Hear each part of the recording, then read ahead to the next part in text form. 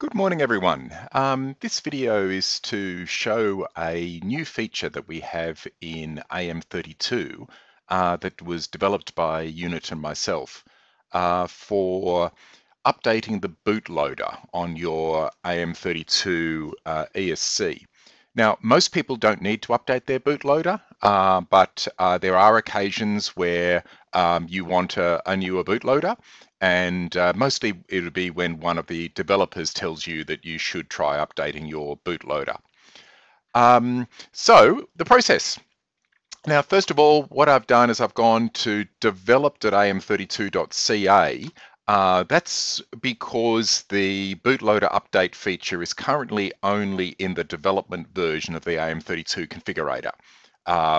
After a few of you have tried it successfully, then I imagine that Unit will move it to the release version, which is just am32.ca. So what I have here is a single ESC. So this is a Syskin F051 ESC, and you can see that it's currently running the Syskin F051 firmware version 2.12, so the previous stable release, and it's got bootloader version 11, so that's an older bootloader. And so what we're going to do is, first of all, download the bootloader update firmware. Now, if you go to the AM32 GitHub, that's github.com/am32-firmware, and you'll find there is a repository here, am32-bootloader. All right, and then you'll notice there is a set of releases here. Now, the latest release that has the bootloader updater is the 12.0.2 release. So what we're going to do is download this special file here, which is the AM32 bootloader updaters. And AMJ stands for an AM32 JSON file. That's the format that we've chosen to package the bootloader update firmware in. So we go and download that file. All right, so there it is. And what I'm going to do is open it. And I'm now going to extract all those files and extract. All right, and we'll show the new files. Okay, so here's all of our bootloader update firmwares. Now, you will notice that there's a lot more bootloaders and board types that are supported now than in previous releases.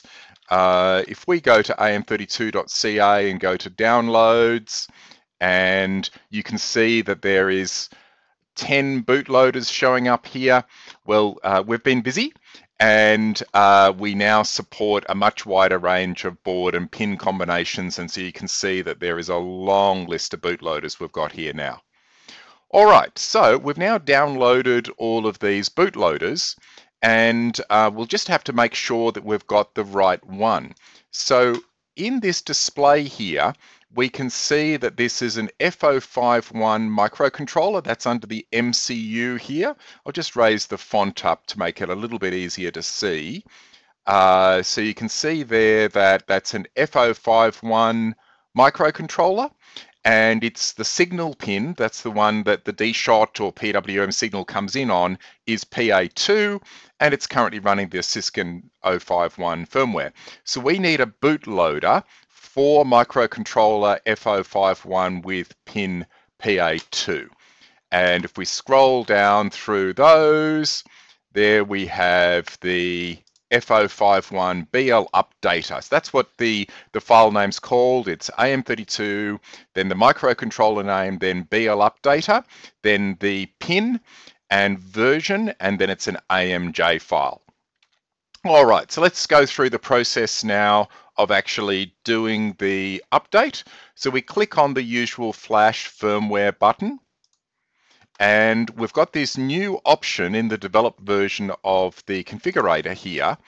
And do read this warning. Updating a bootloader isn't like updating a normal firmware. If you remove power during the process of updating the bootloader, then you can brick your ESC. You would only be able to recover it with a debug adapter. So you should really only do this if there is a good reason to update it. All right, we now need to pick the right file. So let's go and select that file we found before, which is that AM32 F051 AM32 F051 BL Updater PA2. That's the correct one. So we've selected that, and which ESC, and we can now tell it to flash this new bootloader. So it's just plugged in as usual. It's on stable power. You want to make sure that you do have it powered up properly. And you ideally you would have the motors disconnected as well, although it shouldn't actually matter. All right, so let's do a flash. And so that's going to flash this bootloader updater firmware. So this is a firmware which, when it runs, it erases and replaces the bootloader. All right, so that's going through that process. It's now resetting. It's sending the default config. So you'll end up on the default config. And what I'm going to do now is so that's all completed. And I'm now going to power cycle the ESC, so I'm going to turn it off and turn it back on again. And then I'm going to reread the settings. And you'll notice that the bootloader version is now showing as version 12 here. It was previously showing as 11. So we have now successfully updated the bootloader. So now I'm going to update the main firmware. So let's go to a pre-release version for this ESC, so the 2.16 RC3, and I'm going to flash that pre-release Syskin F051 firmware. This takes a bit longer. The full firmwares are a lot larger than the bootloader update firmware.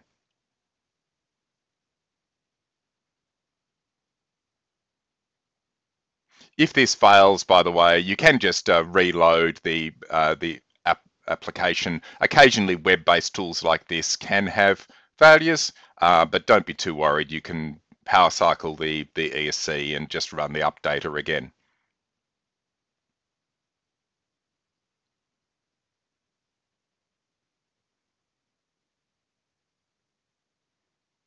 All right, so it's now resetting. And reading the settings, and there we have it. We're now on the Syskin F051 version 2.16 with the version 12 bootloader, so we are all set and ready to go with this ESC. So I hope that was useful. As I mentioned at the start and several times, most people don't need to update their bootloader, but if you do need to update it, then this is the process. Happy flying.